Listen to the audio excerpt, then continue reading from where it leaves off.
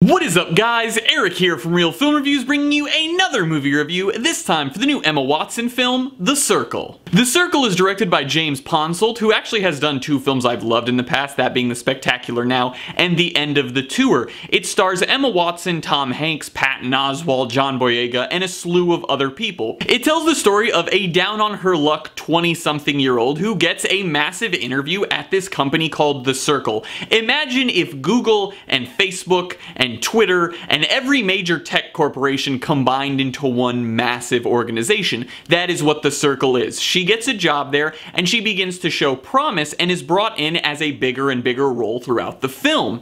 Now, she begins to learn secrets about The Circle and weird things that are going on because this company has a very big idea about privacy and how it should no longer exist. They want to have cameras everywhere and see everything and make knowledge open to everyone. The film is based on a book, and I think the script reflects that. It's a very interesting story. The premise is really cool, and it really hooks you in, and the trailer makes you want to see the film. Along with that, the movie looks really nice. All of the sets are phenomenal. The actual compound of The Circle is really cool. It feels like a super hyped up Google campus, basically, and I really loved that because all of the sets looked great, and it looked like this very new wave, awesome place that every young person would want to work. The film does a good job by having these little messages pop up on the screen when people are texting or getting chats from other people that are watching them stream things, and I thought that that worked really well, and the movie also handles this more futuristic technology idea in a good manner. It doesn't try to go in too much detail,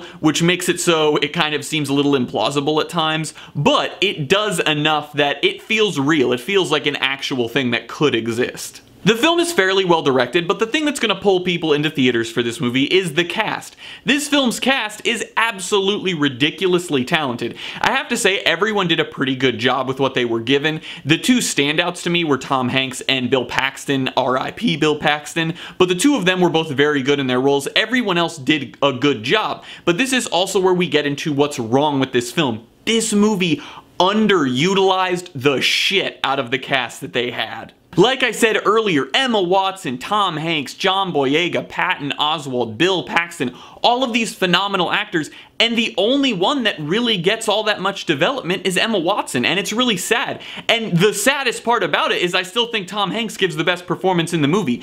Obviously, it's no shock, Tom Hanks is a freaking legend. It's almost insulting how much John Boyega is being shown as a main character in this film when he's barely in it. Like, I legit mean barely. This dude is in like 4 scenes. Patton Oswalt, who doesn't love Patton Oswalt? He's straight up in like 4 or 5 scenes, and he talks like 2 times. I don't understand it. I don't understand why you would have this phenomenal cast, where I'm sure in the book, these characters had to have played a bigger role, and in the movie, it's basically just 2 hours of Emma Watson and Tom Hanks every now and then. It's really just the two of them. Karen Gillan plays a decent-sized role, but she kind of gets left in the dust by the script, just like everyone else does. While she plays a big part in the beginning, she gets lost partway through, and I really don't understand that decision. Maybe in the book they don't really play that big of a role, but I feel like it's impossible. I feel like there's no way these characters, who in this story are so important, but are so underutilized in the script. And then to go along with the cast, this script tries to have that snappy social network dialogue at times, but it loses it because it has the wrong people saying it. Tom Hanks kills it in every single scene he's in this movie. I totally buy him as a character, and I'm super invested. But you have people, like you have Patton Oswalt. Patton Oswalt is a phenomenal stand-up comedian and a great actor, but you don't use him for any of the quippy, quick dialogue that you're trying to have in this film, and I don't understand why you wouldn't. Emma Watson delivers some of it fairly well. Certain characters definitely have lines that hit, but others have lines that you know are supposed to be these like big lines that just fall totally flat. And while the story is not really all that realistic, because it's kind of ridiculous with the monopoly laws that we have in this country that anything like this could happen, but you know, suspend your disbelief in that sense. The film has no climax. The end of this film is such an anti-climax. I don't understand how someone could have written this and said, this is gonna blow people's minds.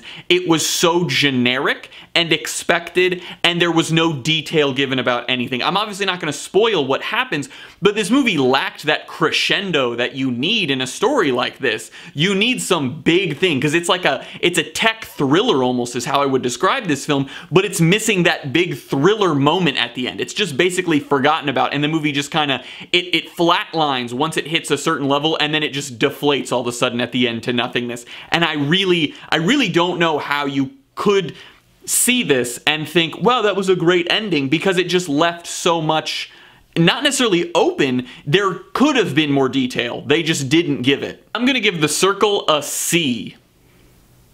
If you're a big Emma Watson fan or a big Tom Hanks fan or something, maybe go check it out. I really don't think this is a movie that you need to see in theaters, though. Well, guys, as always, I'm Eric. If you enjoyed this review, please do like, subscribe, comment down below what you thought of The Circle, share everything we do here on Real Film Reviews, and hope to see you guys later.